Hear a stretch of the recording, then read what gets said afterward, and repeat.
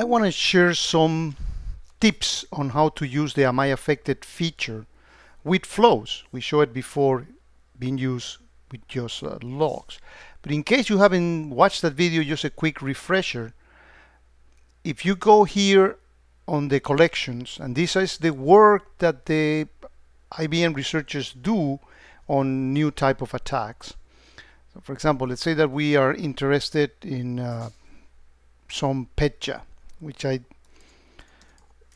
did have some attacks on this machine. So we go into the Petya ransomware collection, and in it what we see is a set of indicators of compromise. In this particular case, these hashes. If these hashes are found in your system, you've been affected by it. And what you need to do, I'm already logged in into my site in it. So let's check whether I have been affected in my logs for 1 hour. One thing is that if you get an error the first time you try this, you need to reload the page, and I showed that in the previous video. I don't know why in some browsers that happens. But in here, you see that there's no result. And the reason being that the Petya attack happened actually on flows, not on actual logs. But I'll show you a trick that our friend Leopoldo Aguirre, best known as Polo, shared with me. If you go here into View in QRadar, we're going to understand a little bit how this simple but very effective feature actually works. So basically, it goes into your system, and you have provided all the right tokens, and that's in the previous video, by the way. I'll put a link in the video description. But notice that this is doing just an advanced query, a select. So let me actually move.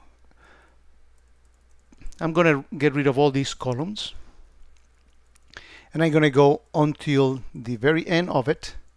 And you can put the columns that you want, but I'm just for simplicity. But notice that the way that this works is actually QRadar puts a reference set, and we're going to go into the reference set in a minute. Notice that it finished in 55D89 here.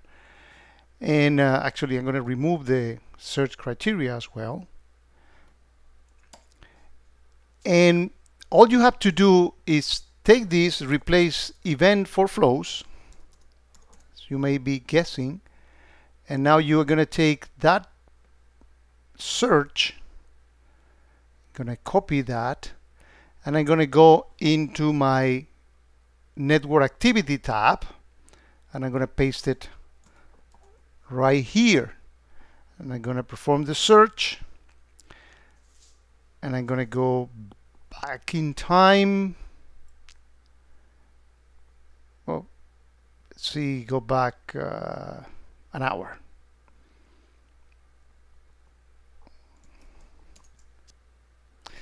Now, one more detail. As you see, we're going to be doing our search against that reference set, but the parameter, the property, is not called file underscore hash, but file hash,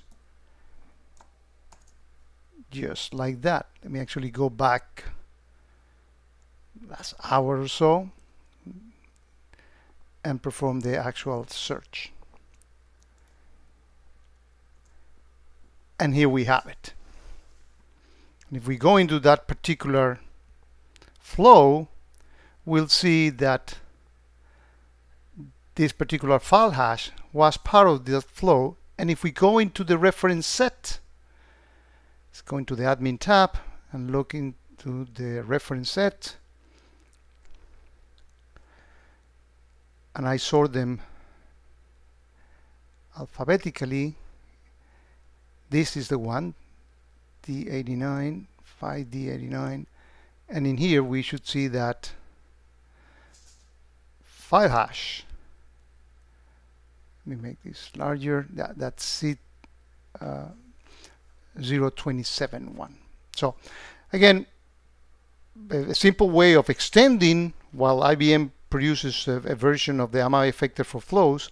Now that you understand how this trick works, it actually brings all those IOCs from the particular collection that you have, put them into a reference set, and now you can do an advanced search. Simple trick, but very effective. And if you haven't gotten yourself and doing a little bit of AQL with QRadar, I strongly invite you to do so. And I'm going to put a link also into the video description to a tutorial that we did on it.